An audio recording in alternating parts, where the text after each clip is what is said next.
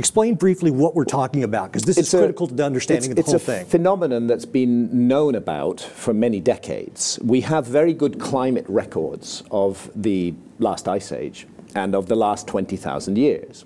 And here's how it was, that the peak of the last ice age was about 21,000 years ago. The world was at its coldest, the ice sheets were at their deepest, covering most of the northern half of North America, most of the northern half of northern Europe, and then slowly the climate began to warm and the ice sheets began to thin out a bit. Not a lot. They were still very much intact by 12,800 years ago, but they were less, substantially less than they had been 20,000 years ago. And then just as the world is going into this nice warming trend, there's a sudden radical change in climate. And climate, the temperature drops massively. And we see that spike here, where above the letters YD, as the global temperature just plunges to as cold as it was at the coldest point of the ice age. And this episode lasts for 1,200 years, from 12,800 to 11,600 years ago. And then equally mysteriously, global temperature rockets up again. I mean, these changes in temperature are gigantic. Any modern talk of global warming, and let's set aside all the issues around that, any modern talk of global warming is just peanuts. It's just a tiny, tiny little blip by comparison with what happened during the Younger Dryas. And the other thing that we know happened during the Younger Dryas was that there were massive global extinctions of animal species, although the epicenter of these extinctions was in the Americas, particularly in North America. It was a global problem. So clearly something very, very bad happened, and this attracted the attention of a group of very major mainstream scientists, earth scientists, geologists mainly, who were trying to get to the bottom of this. Why did this sudden climate shift happen? What caused it to happen? And they began to investigate. They began to look at the earth. They began to look at the stratum of soil that goes back to that period. And what they found in that stratum from 12,800 years ago was a thick layer of soot, which is evidence of continent-wide wildfires.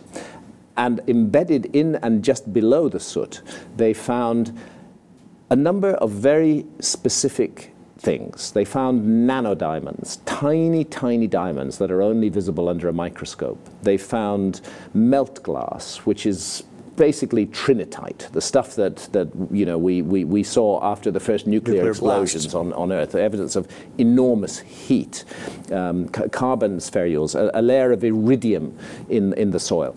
All of these we know already from previous research, for example, done on the extinction of the dinosaurs 65 million years ago. We know already that these are the sure and certain signs of a cosmic impact. Nothing else can cause them. Nothing else can cause temperatures in excess of the boiling point of quartz across 50 million square miles of the Earth's surface. And that's what we're finding in the Younger Dryas boundary, this layer of soil which marks the end of one period and the beginning of another, and it was a cataclysmic end. And so they realized that there had been a cosmic impact. It hadn't been noticed before. Nobody had found any crater. Normally craters are what we look for if we're dealing with a cosmic, and nobody had found one. But now we know why initially craters were not found. This is the area where the evidence for the Younger Dryas impact has come from. See, comets, I have to cut to the chase. Yeah, absolutely. We're dealing with a comet here. We're dealing with a giant comet. The evidence is now in. This is a comet that would have been in the range of 100 to 200 kilometers in diameter, which entered the inner solar system from deep space about 20,000 years ago. It was captured by the sun and went into an orbit that crosses the orbit of the Earth. As comets often do, it began to break up into multiple fragments, some of them very large, some of them quite small. Some of them a kilometer in diameter, some of them a meter in diameter, some of them just dust and debris, some of them huge rocks. And what happened was at least 4 of those rocks, as the Earth was crossing the path of the comet, the debris, as the comet begins to break out, spreads up right along the orbit of the comet. And as the Earth was passing through the orbit of the comet, at least 4 of those large chunks in the range of 1 to 2 kilometers in diameter entered the Earth's atmosphere and smacked into what was then the North American ice cap. 12,800 years ago, it was still a couple of kilometers deep. And so the craters were excavated in ice, and they were transient. As the ice melted away in the enormous shock and heat created by these impacts, as the ice melted away, the craters vanished. That's not the complete story, though, because within the last year, the evidence for craters has begun to be found. Right at the edge of the North American ice cap, there are a number of craters, the Corosol crater, the Bloody Creek structure, and so on, that are now firmly associated with this event. And there is evidence of shock effects on the ground under the ice cap. So the impacts were huge enough to shock the ground beneath that 2-kilometer deep ice.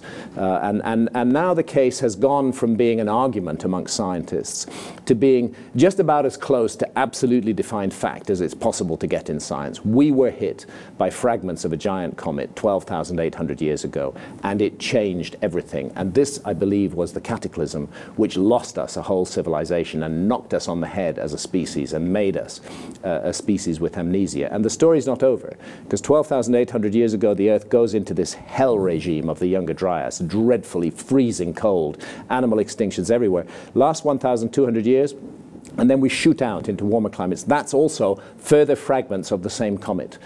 Again, the Earth crosses their path. They plow into the atmosphere. This time they hit ocean. And the effect is to throw an enormous amount of water vapor into the upper atmosphere and create a greenhouse effect, which causes the very rapid warming that occurred at that time and was, of course, accompanied by enormous tidal waves and global floods. 11,600 years ago. That is the date for the foundation of Göbekli Tepe, and that is the date that Plato gave us long ago for the destruction of the lost civilization of Atlantis.